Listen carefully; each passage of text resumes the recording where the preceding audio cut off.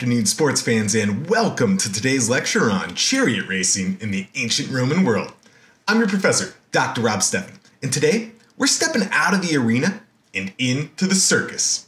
That's right, we're going to be investigating Rome's most popular, most fanatical, longest-lasting set of spectacles, the Fast and Furious chariot races. Now, most people might assume from modern TV and modern movies, from things like Gladiator and Spartacus, that the gladiatorial games were kind of the thing when it came to spectacle in ancient Rome. But as we'll see today, the gladiatorial games sort of pale in comparison to other chariot races, which drew larger crowds, developed more fanatical spectators, and lasted far, far longer than their gladiatorial counterparts. In fact, chariot racing, more than any other spectacle, became the most professional of all sports in ancient Rome. A veritable industry with rich owners, hundreds of employees, and thousands of dollars spent to please the crowds and to win fame and glory. So whether you're looking for a kind of relaxing horse ride, or you'd rather trample your foes on your way to a triumphant victory, journey with me as we investigate chariot racing in ancient Rome.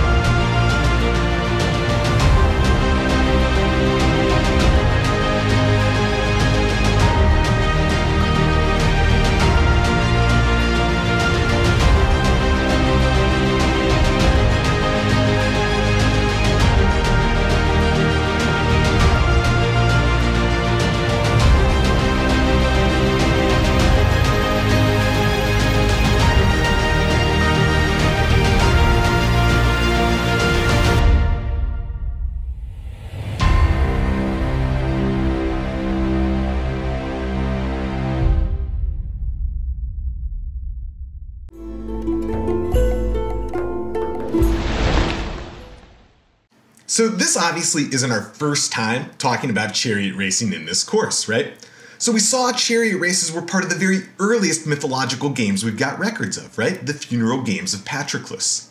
And chariot racing was added as an Olympic event not too long after that, 680 BCE. Moreover, we've seen that chariot races weren't just a Greek thing, right? So the Etruscans held their own chariot races, often preferring 2- or 3-horse chariots to the standard 4-horse chariots of the Greeks. Now, debate still rages amongst scholars about the influence of Greek and Etruscan chariot racing on the ancient Roman version of chariot racing. Superficially, for example, the Roman circus looks a lot like a Greek hippodrome. It's large and elongated and rounded on one end and flat on the other. But all sorts of little details make Roman chariot racing seem, well, pretty uniquely Roman. With things like factions of fans, and a central barrier in the circus, and the position of the finish line. What we do know is that chariot racing in the ancient Roman world has an equally deep and distant history, and it became equally, if not greater, a part of Roman sport and spectacle. Now, the Circus Maximus, or the Great Track as it translates, was the place to go watch chariot races in the city of ancient Rome. The Roman historian Livy says that it was founded by Lucius Tarquinius Priscus, also known as Tarquin the Elder, the 5th king of Rome who ruled in the 6th century or the 500s BCE. Now, this is a little shaky to say the least, so Livy was writing like 600 years after this occurred.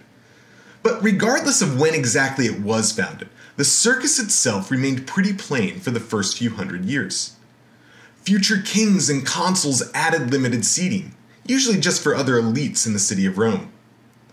And then it was the infamous Julius Caesar in the 1st century BCE that truly expanded the permanent seating in the circus for all rungs of society.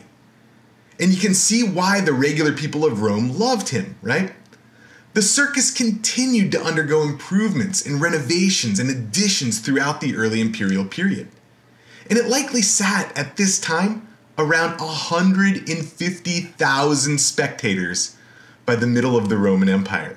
Think about this. Our largest football stadium today seats a little under 110,000 spectators. This is almost 50% more than that. Now, even in the late empire, when Rome was falling apart politically and economically, and even geographically fragmenting, the chariot races never declined. In fact, they seemed to grow more and more popular as time went on. Chariot races continued deep into late antiquity, long after the Roman capital was moved from the city of Rome to the site of Constantinople in modern-day Turkey. Fun fact, now it's Istanbul, not Constantinople. It's Istanbul, not Constantinople. Anyway, modern scholars signal this shift by calling it Byzantine, right? The Byzantine rather than the Roman Empire, even though the people at the time still called themselves the Roman Empire. And as gladiatorial games eventually declined with the rise of Christianity, chariot races, they remained as popular as ever. And during the late empire, there were a ton of these. So chariot races took place on 66 days per year, with usually 24 races on each of those days, meaning there would have been more than 1,500 races per year during the later part of the Roman Empire. Absolutely incredible in terms of its scale and frequency.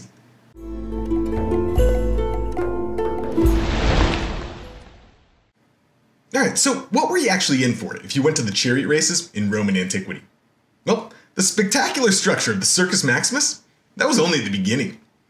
Prior to the actual chariot races, there was a huge procession, known in Latin as the Pompa, where images of the gods were paraded around the track. These could be followed by all manners of entertainers, race officials, dancers, acrobats, musicians. Now, after the procession, these divine statues were then taken up to the Pulvinar, the Latin term for the imperial skybox. Imagine the most baller set of box seats you've ever seen, multiply that by 100, and you've got some idea of how sweet that thing must have been. Anyway, in the Pulvinar, the cult statues would watch over the games, along with the emperor, helping to ensure fair play by everyone involved. After the entire Pompa had proceeded, the chariots were put into 12 starting gates, which functioned almost exactly like those at a modern horse track.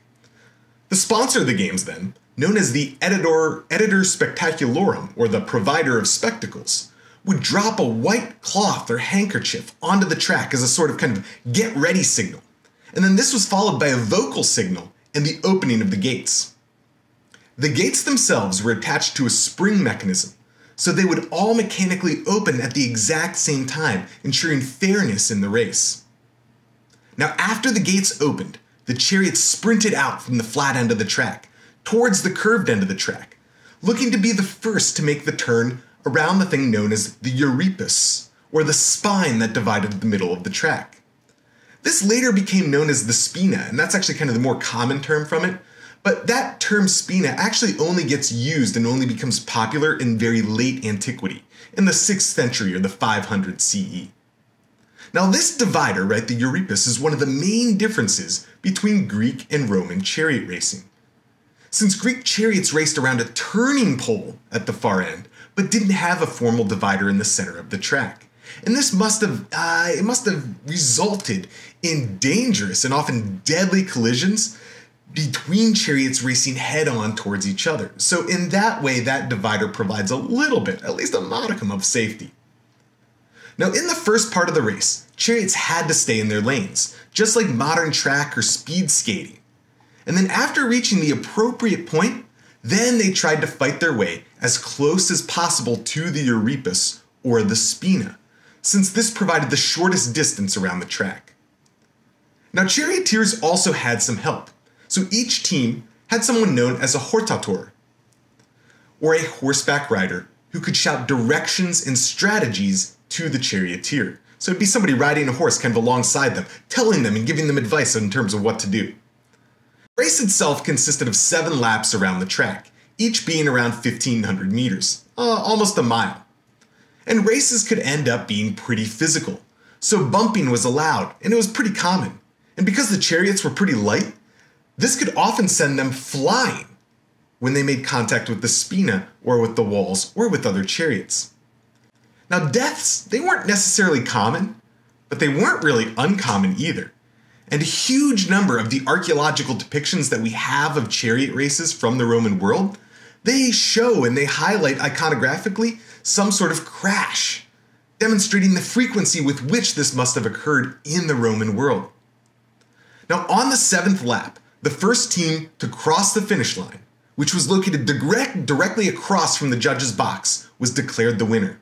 They then take a victory lap and then head up to the judge's box to claim their prizes. A palm branch and a wreath, both kind of reminiscent of Greek sports victories, and what could be a significant sum of money, something that was certainly absent from the Panhellenic Games.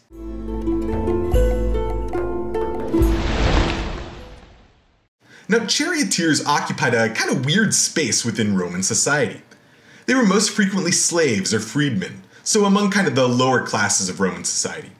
And just like gladiators and actors and pimps and prostitutes, charioteers were considered socially infames, or disreputable persons barred from certain legal and political and religious rights. So for example, right, they couldn't testify in a Roman court. And so, much like Etruscan sport and the Roman gladiatorial games, the focus here is not so much on the charioteers as it is on the owners of the horses and the hosts of the games and the spectators in the stands, rather than on the athletes and the participants themselves. Hence why we call them spectacles rather than sport to some degree. But through racing, these charioteers could become among the most popular and wealthy people in all the Roman world. Even slave charioteers would make money from their wins, and with that money, they could purchase their freedom. And as freedmen, they could become fabulously wealthy. So the Roman poet Juvenal talked about how a charioteer could make more money in a single race than a teacher could make in an entire year of working. Sounds a lot like the modern world when you put it like that. I guess teachers were getting hosed on the salary front back in the ancient Roman world as well. Anyway, enough of my complaints. So, just like gladiators, charioteers could become rich and famous, yet they would never have quite the same noble status as the senatorial or equestrian elite in the city of Rome. Now, we can also get a sense for just how popular and frequent these games were from the inscriptions concerning charioteers. So the Roman poet Martial said that one charioteer, a guy by the name of Scorpus, won more than 2,000 races, and he died at the age of 26. He didn't just participate in 2,000, he won 2,000 races before he died at the age of 26. Now another inscription details the career of a charioteer named Gaius Apuleius Diocles. And this guy won an incredible 1,462 races in his career, out of a total of 4,257 races that he participated in. And this was over the course of a 24-year career. Now, when you do the math and the calculations on that, that's about 177 races every year. One almost every other day of his life for 24 years. But not all careers lasted that long, though. One of the saddest Roman inscriptions you'll ever read is an epitaph or a tombstone of Sextus Vistilius Hellanus, whose career as a charioteer was cut short at the very young age of 13. He apparently was an up-and-comer who'd just been traded from one team to another when tragedy struck in the circus and he passed away. So once again, we have somewhat strange situation when it comes to the role of charioteers in Roman society, right? So in some ways, they were the lowest of the low, infames and slaves and freedmen.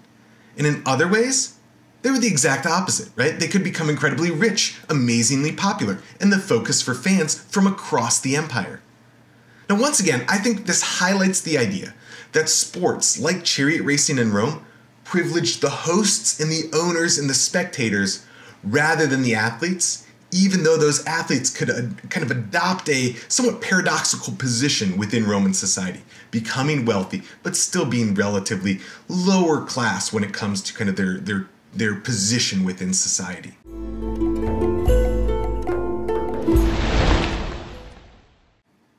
Now, fans of the ancient Roman chariot races were just as crazy as fans of college football today. And this fanaticism, which of course gives us our word fan, right? Fanaticism, fan, is the result of the structure that emerged within ancient Roman chariot racing. So rather than having each chariot independently owned and operated, there were four main teams, known as factions, that were identified by their colors. So you had the red team, the white team, the blue team, and the green team. And in Rome, the greens became the most popular, and especially the most popular of the emperor himself. Now, each one of these teams had their own rich aristocratic owner who ran the entire team and funded the entire business. And that business could be absolutely huge, frequently more than 200 people employed by this guy. So you've got the owner himself, you've got a high-level manager, you've got the people involved in the actual race, right? The charioteer and the hortator who would help coach on horseback. And then you've got all the trainers and the attendants, the people who'd pace the horses and the people who would drive them off after the races. All in all, this was very big business. And like any good big business, it paid, and it paid well. So fans would go absolutely bonkers for their favorite team. It really does seem similar to rabid college or pro football fans in today's world. Now, the Roman poet Juvenal mocked that when the Greens, right, the most popular team in ancient Rome, when that team lost, it was worse than the Battle of Cannae in Rome. And just in case you haven't taken my Meet the Ancients class, the Battle of Cannae is commonly seen as the worst Roman military defeat ever in the Roman Republic. Tens of thousands of Romans died at the Battle of Cannae at the hands of Hannibal, generally considered the worst military defeat for Rome for hundreds and hundreds of years. So yeah, people got upset when their team lost. Another crazy fan story takes place in the aftermath of a major chariot collision. So the charioteer of the red team, a guy by the name of Felix, which actually translates as lucky. Turns out he was not so lucky. Anyway, Felix died in the collision, and his supporters gathered to place the body on the funeral pyre and lighted a blaze to burn the body. But once burning, a crazy red faction supporter threw himself upon the blazing red-hot fire, burning himself alive, not being able to live or go on any longer without his favorite charioteer. And when the other factions heard about this, they had to spread the rumor that this was an accident just to prevent everyone from knowing how die-hard fanatical the crazy red faction fans actually were. Oh, and as an added bonus, all this was recorded apparently in something called the Acta Diurna, which translates as the Daily Acts, suggesting that there was some sort of kind of like daily newspaper or gazette that heavily featured sports outcomes like chariot racing. Now, just like with modern pro sports, free agency was a big deal in ancient Roman chariot racing. So charioteers could flip from one faction to another. And your favorite charioteer one day might be your hated rival the next day. Now, the Roman author Pliny commented that fans were so dedicated to their color faction that if everyone, right, all the charioteers simply switched colors, their loyalty would follow right along with them. And if you've wondered where you heard that before, this is a classic Seinfeld joke. So just like modern sports fans, ancient spectators, they were completely rooting for clothes, just like modern fans of baseball teams. Loyalty to any one sports team is pretty hard to justify. Because the players are always changing, the team can move to another city. You're actually rooting for the clothes when you get right down to it. You know what I mean? You are standing and cheering and yelling for your clothes to beat the clothes from another city. Fans will be so in love with a player, but if he goes to another team, they boo him. This is the same human being in a different shirt. They hate him now. Boo! Different shirt! Boo! Okay, so the Roman elite authors found that this sort of fanaticism was rather beneath them, right? So to the aristocrats like Pliny, the same guy who provided the basis for Seinfeld's joke, well, Pliny laments how invested regular people were in sports, saying that, quote unquote, "When I think of how this futile, tedious, monotonous business can keep them sitting endlessly in their seats, I take pleasure myself in the fact that their pleasure is not mine." Right? Saying all this stuff was really below him. And it was the Roman poet Juvenal, right, who was somewhat condescending when he said that it was panem et circenses, right? Bread and circuses. That was all it took to make the people of Rome happy and content and placated. Now, Roman aristocrats may have preferred their leisure time filled with art and literature and philosophy, but for the regular Roman citizens, it was all about the spectacles, all about the chariot races. And you can count me in that camp as well. It would have been cool to see.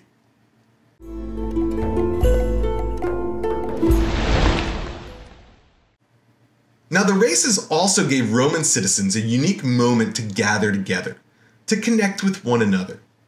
So in the upper levels of the stands, rich mixed with poor, and everyone had the chance to see and to be heard by the actual Roman emperor, one of the only instances in ancient Rome where this was possible. Now, during the empire, the emperor had a private bridge that stretched from his residence on the Palatine Hill to his luxury box, right, the Pulvinar, at the Circus Maximus. And this luxury box, which we touched upon earlier, gave the emperor the best seat in the house. Not only could he watch the games, but he could be assured that everyone in attendance knew that he was the one responsible for putting them on, right? That he was being generous towards his people, and that they had him to thank for their entertainment that day. But this communication happens both ways.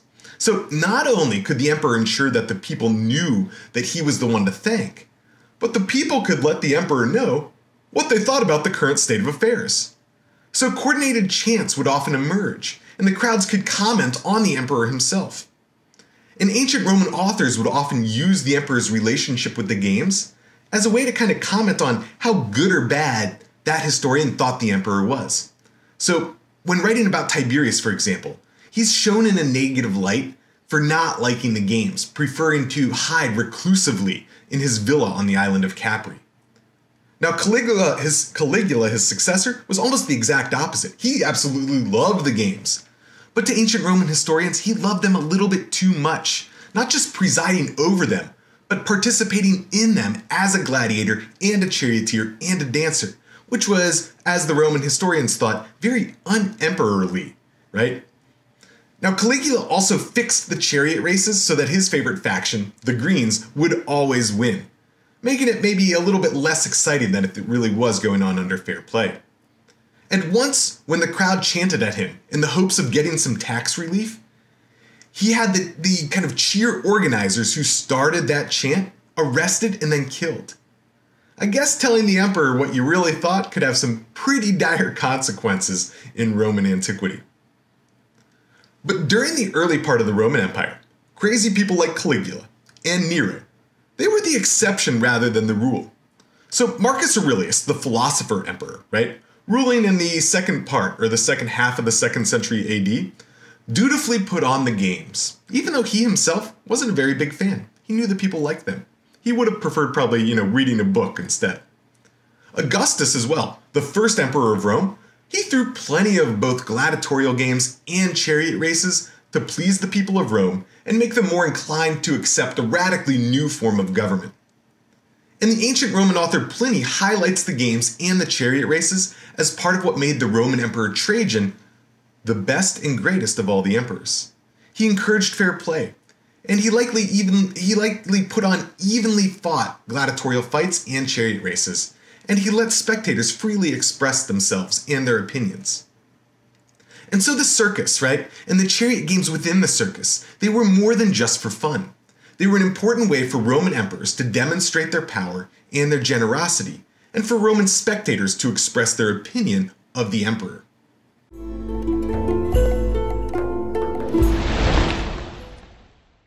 Now, one of the most impressive things about chariot racing is just how stinking long it remained popular. So it started way before the gladiatorial games in Rome, and it remained popular long after the gladiatorial games were banned by early Christian emperors.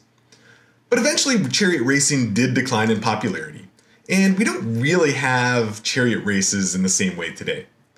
So in terms of the specifics, right, perhaps the closest modern parallel is something like harness racing, where a person rides in a two-wheel cart sort of thing that's attached to a single horse.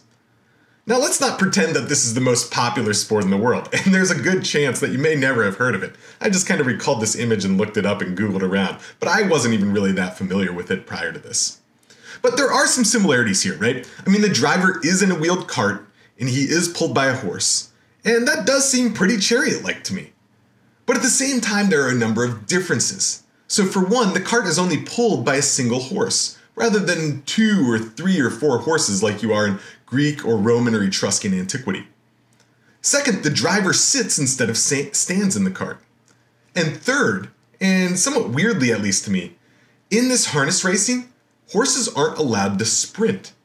they have to either trot or to pace. They're not allowed to gallop. So kind of a strange sport, and if you ask me, it loses some of its appeal of the chaos of ancient Roman chariot racing. Now, another way to think of this is something like NASCAR racing, right? Whose popularity is far closer to what chariot racing would have been in antiquity. And with NASCAR, we certainly get the attachment of fans to certain drivers. But it seems like it is more of a kind of driver-based attachment rather than a faction or team-based attachment that we get in Roman antiquity. You might lump horse racing, again, kind of a more popular form of harness racing, into the distant parallel with ancient Roman chariot racing as well. But again, here people are more attached to individual horses rather than teams or factions. And when you think of horse racing, kind of outside of the big events like the Kentucky Derby or the Preakness or the Belmont, well, most people who were there, they're probably there to bet on the horses rather than kind of enjoy a day of pomp and spectacle. So overall, the parallel here is kind of tough, right? Nothing seems quite satisfactory, although for my money, probably NASCAR, that might be the best parallel in the modern world. Now, if you have a different opinion, I don't blame you at all. I think this could go in a lot of different ways based on the features that you assess. So think about it and decide for yourself which modern sport does best parallel the chaotic and fan-fueled world of ancient Roman chariot racing.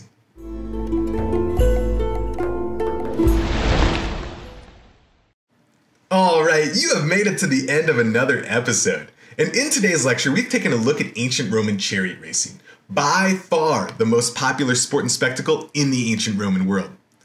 Now, we saw that there would have been more than 1,500 races per year just in the city of Rome, and that the ancient Roman authors thought that this, more than anything else, is what kept people happy, right? Panem et circenses, bread and circuses to please the people.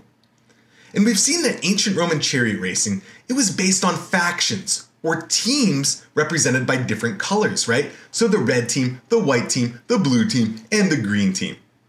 And that spectators often developed incredibly passionate attachments to their favorite faction.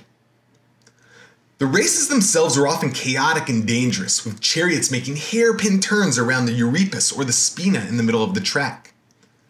But the games were more than about just spectacle.